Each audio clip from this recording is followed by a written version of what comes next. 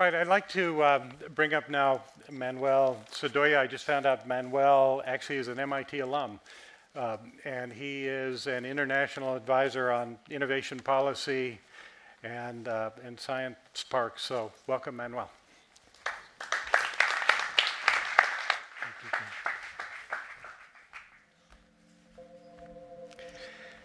Good afternoon, professors and everyone. Thanks for having me.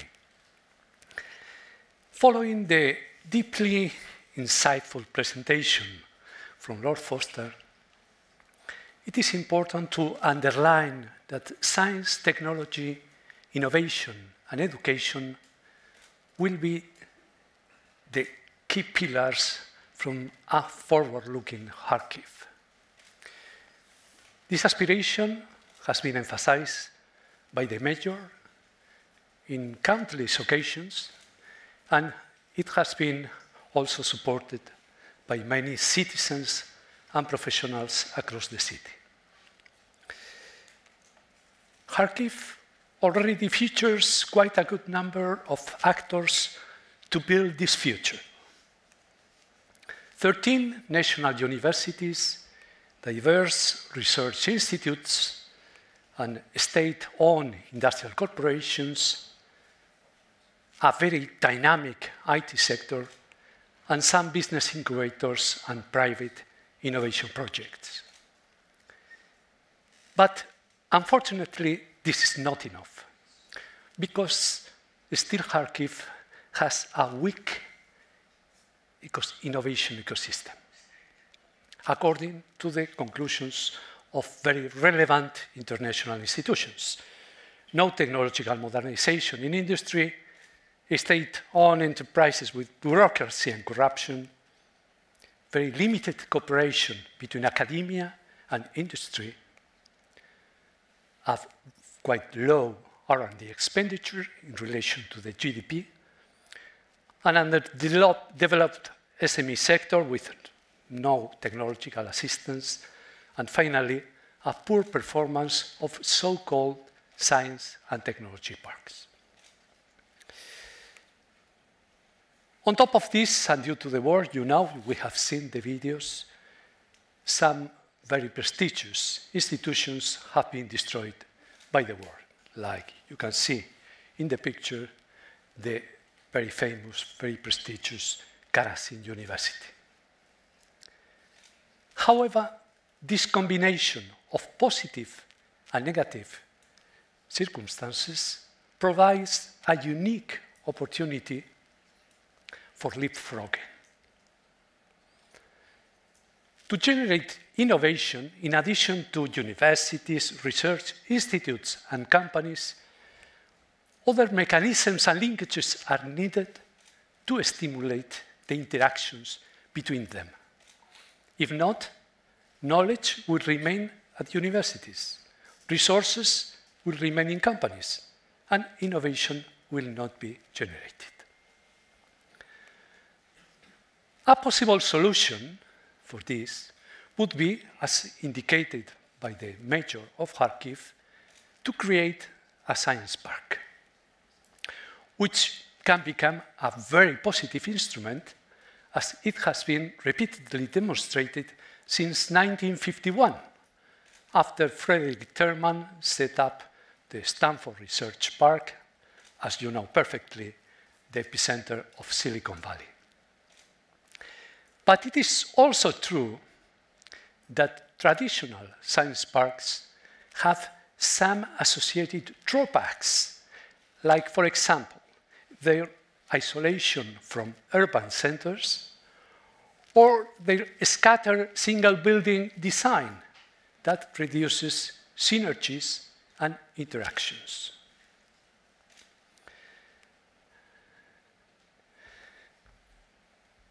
In this situation, considering all these factors, a new urban typology addressing these deficiencies is proposed: the creation of a science neighborhood as an urban space integrated in the city that combines the benefits of a dense neighborhood, like mixed-uses public transportation and urban synergies with those of a science and technology park, innovative companies, universities, high-quality buildings and infrastructures, and good working environments, addressing all the already mentioned drawbacks. The science neighborhood would incorporate housing, services, public spaces, and a key element, the innovation engine, specifically designed to generate innovation at its maximum degree and to disseminate this innovation and prosperity to the rest of Kharkiv.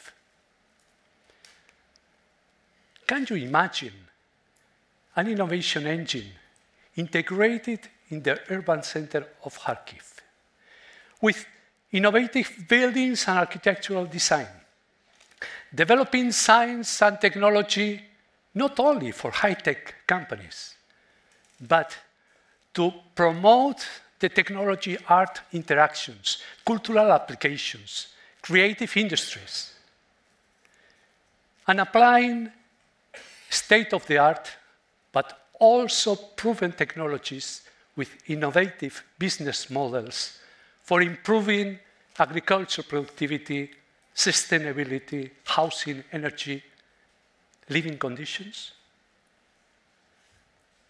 This is what the innovation engine would bring for Kharkiv. In the context of the science neighborhood, with houses, restaurants, art galleries, parks, and so on, the innovation engine should be integrated by two different types of ingredients, what we could call the hardware and the software. And like in computers, both are absolutely essential. The hardware of the innovation engine should include plots of land, multi-tenant buildings with innovative design and high flexibility and interior modularity, shared facilities like auditorium, multi-purpose spaces, restaurants and cafes, single-tenant buildings for universities, research institutes, or innovative companies, infrastructures like sustainable energy, transport services, and of course, state-of-the-art telecommunications, areas for growth and expansion to accommodate to the needs of the growing companies, and access to high-quality public spaces like parks, sport facilities, or plazas. But it is not enough with occupying buildings with companies, universities, and research institutes. To generate innovation at its maximum degree in the framework of the Kharkiv and Ukraine reality, it is necessary to eliminate barriers, to cross boundaries, to set up new actors and mechanisms, to create a neutral and visible ground for all, and an atmosphere and innovative dynamics that nowadays, there are not in the city. To achieve this, the software of the innovation engine should include innovation generation mechanisms, like, for example, promotion of entrepreneurship, setting up new applied research centers of university technology transfer units, R&D projects development supported by new public competitive funding, generating artistic and cultural technological innovation, and innovative social projects to improve people's lives in different areas. On the other hand, would be the provision of different types of services, like networking, education, information, events, internationalization, or intellectual property, for example. A very important issue would be the management of the innovation engine. I would recommend by a small team of highly and highly skilled and dynamic professionals. And last but not least, in relation to finance, it would be very important to plan the innovation engine as a long-term, self-sustained business. So once these hardware and software activities are properly managed, the science neighborhood would be able to transform Kharkiv, thanks to the creation of a comfortable, smart, green, and vibrant neighborhood, the modernization of existing industrial fabric, a new and innovative high-tech industry, entrepreneurship promotion and competitive SMEs, employment creation, including high-skilled jobs, a new collaboration era between academia, industry, and government, the talent and investment attraction, which was so clearly explained and underlined in Ed Glaser and Ian Golding's paper, more fiscal revenue and available resources, and finally, making Kharkiv as a reference for Ukraine and the world. To finish up, in 1942, the Austrian economist Joseph Schumpeter, who is regarded as the father of the innovation theory, introduced his famous creative destruction concept as the driving force of innovation and economic growth. 80 years later, and it is very sad to say that as the result of a very destructive war, Kharkiv has the opportunity to demonstrate Schumpeter's theory once again, setting up a science neighborhood as a core element to recreate the city and its socio-economic development towards the future.